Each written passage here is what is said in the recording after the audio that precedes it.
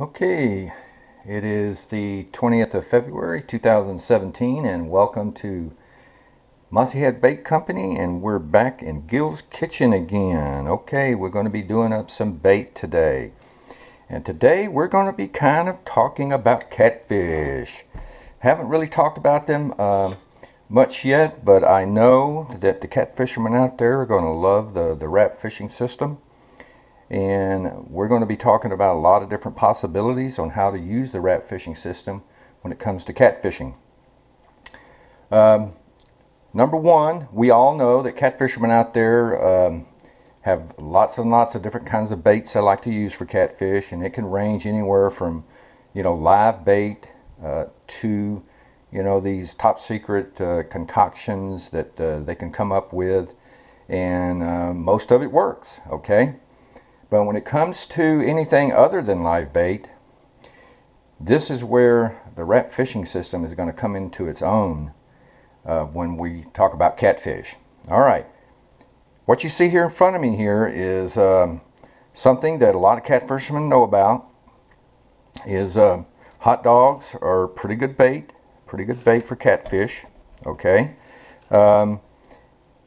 And channel catfish especially, bullheads, they love it. Those two catfish primarily, but you can catch blue cats on it as well. It's a very affordable bait, but again, we all know the problem with using hot dogs. Once you put them on the hook, they stay pretty good. I mean, as long as you're not trying to cast or anything like that. If you're fishing straight down. But we know that, once they're in the water a while, that the catfish, if you get a bite, you may or may not catch the fish, but they can take the bait off the hook pretty good. Now, one thing we're also going to discuss, okay, I've just got a regular, hot dog out here and I've cut it, but this right here is something a lot of cat fishermen may or may not use. I've never seen it out there on the internet, on YouTube or anything, but Vienna sausage is a very good bait for catfish, but if you think a hot dog may be hard to keep on a hook, a Vienna sausage is even harder, because if you've ever eaten one, they just fall apart real easy. They just like that. It's going to be very difficult to keep on the hook. But we'll first demonstrate the hot dog. Now, you can go on YouTube, and I encourage you to do that, and you can type in, once you get to YouTube, you can type in catfish bait, and you're going to see a lot of different folks out there that have a lot of different recipes, and a lot of them are using hot dogs as a bait, and a lot of times they will mix it with Jello, strawberry Jello or something like that. And they combine the two. They cut them into chunks, sort of like this. They put them in a plastic bag, and they put the Jello in there, mix it up, and let it set for a while. And it's proven to be a pretty good bait. Now, the one thing I'm going to pitch to you right here is that as a whole piece of meat, what the catfish is going to smell, he's going to smell the surface of this, okay? So that's going to put out some odor. But if you take the hot dog, and instead of using it whole, if you take it and cut it, and I've taken this section of hot dog, and I've taken it and I've cut it down 3 times, okay? And then I come across the top and cut it one more time. So I'm going to cut it into chunks like this. Cut it apart.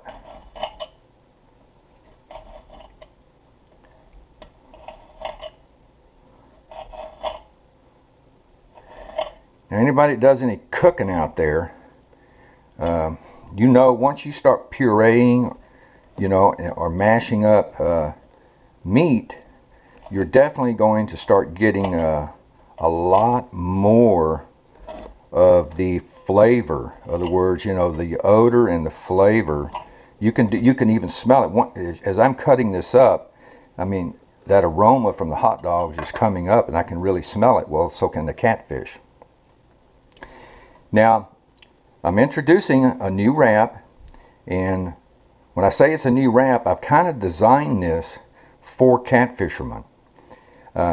It's not as big as my big 6-inch wrap, and it's bigger than my wrap that's 1.5 inches long by 3/4 of an inch. This is 3 inches long by 3/4 of an inch wide. But you can see that that's a fairly good sized bait, but you can still catch you know, 4 or 5 pound catfish, bullheads.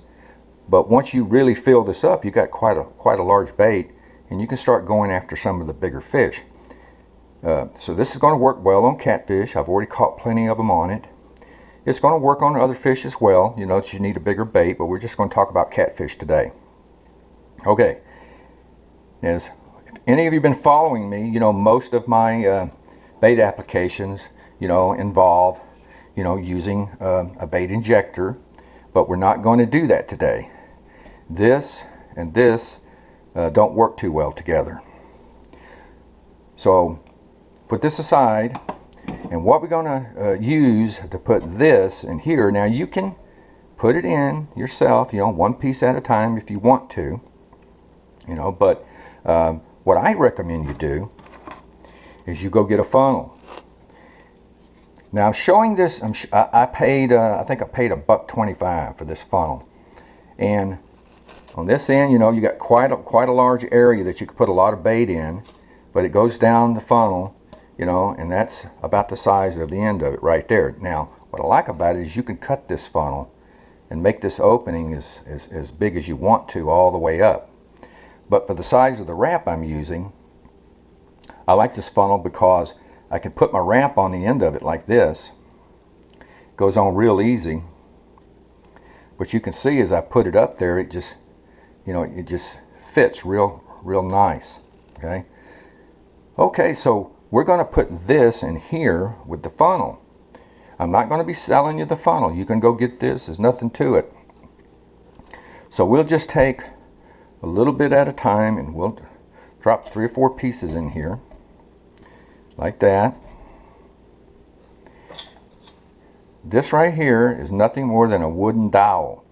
I bought a whole package of these at the dollar store, I think, for 90 cents. I think I got like 8 or 9 of these.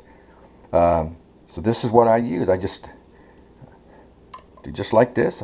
I go down the funnel, and that's how I get the bits of hot dog into the wrap. As you can see, going really easy. Once I get that little bit in there, a couple more. And what you can do is you can make these up. You can make 8 or 9 or 10 of them up at a time. You know, just have them sitting there ready to go. Or you can make them up as you go. Doesn't make any difference.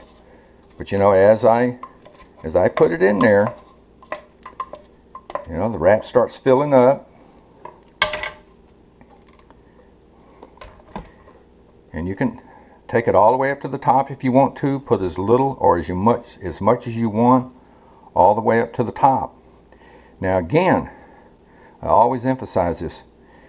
Look how the wrap just literally disappears. You just can't hardly see it. You cannot hardly see the wrap. And the size of the perforations in this wrap allows the odor of this bait to really get out into the water. And what I like to do is I like to take it and mash it. I like to really mash it like that. You can start seeing the moisture. You know, that's what you want in the water. Okay.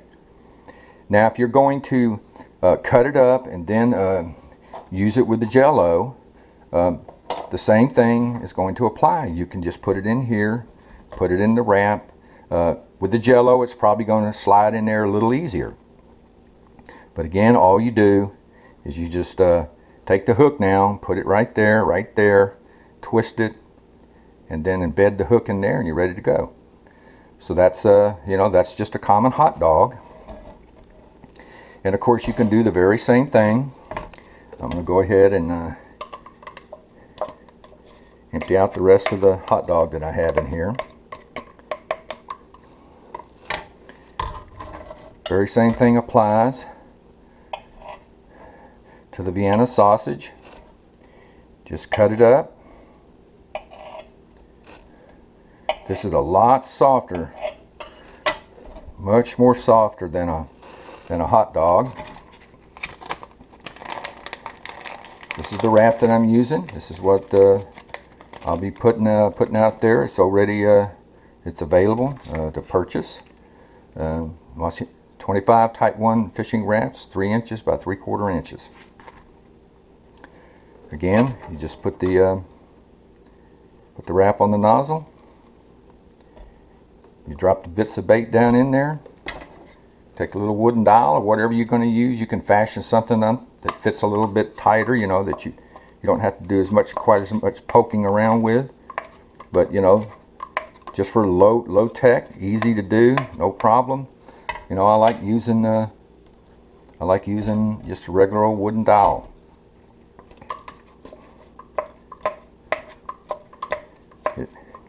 Now as it gets down in there, it mashes up a little bit. Really releases the odor. I can really smell it. You know, the catfish is going to be able to smell it. But it's the very same principle. Very same thing. Which you can see now, that really oozes out. That really oozes out of those. You know, so that's going to really make a very nice catfish bait. And, you know, they're not going to be able to, you know, to steal it from you. The little catfish that come up and peck on that, or smaller fish, you know, it's going to be difficult for them to get it out of there. Now, cat fishermen, I know you're already thinking about it. You would never ever use either one of these products.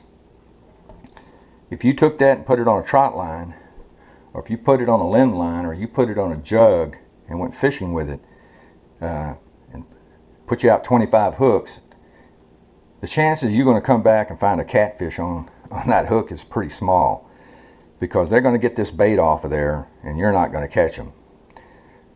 That's the norm when you use this kind of bait. I want you to also, I'm not demonstrating liver at this time, but you could fill this up with liver, you could fill it up with anything. Point is that the wrap is going to allow you now, if you want to fish with a rod and reel, fine and dandy, but you can put this on a trot line, you can put it on a limb line, you can put it on a jug, and you're going to have a viable bait, okay, that the fish is not going to be able to get off very easy. Now, I've just showed hot dogs today, but I want you to take a look. Now, this is a scad. I usually use these in the Gulf of Mexico for saltwater fishing. But this could be any fish. This could be a shad that you get in the fresh water. You know, it could be a gizzard shad. It could be any fish. It could be a brim, anything. But if you take this and cut it up, puree it, mash it up any way that you want to do it, the same thing applies. Goes in the funnel, in the wrap, and on your hook, whether that hook be a rod and reel, trot line, jug, or limb line. And you're going to catch fish. And you're going to catch more fish. You're going to have your bait stolen much fewer times. It's just more productive. That's all there is to it. So this is a very simple way of doing it. Now, there are plenty of baits out there. I'm not going to go through and actually make the bait for you, but the reason I'm showing this to you is for information purposes only. There's lots of things out there you need to be thinking about. At Mossy Head Bait Company and Wrap Fishing System, we want you to get you to thinking differently about bait. And consider this. I just went and bought anchovies that are and oil. Okay? Anybody's ever opened up one of these tins, you know this has a very potent smell to it. Anchovies, you can catch catfish on these, but they're almost impossible to keep on the hook. You can go buy chub mackerel, okay, very cheap. I mean, I think I paid $1.26 for this can, okay. Again, when you open this can, you're going to get that powerful fish smell out of it. You can go buy regular canned cat food that has fish and all kinds of stuff in it.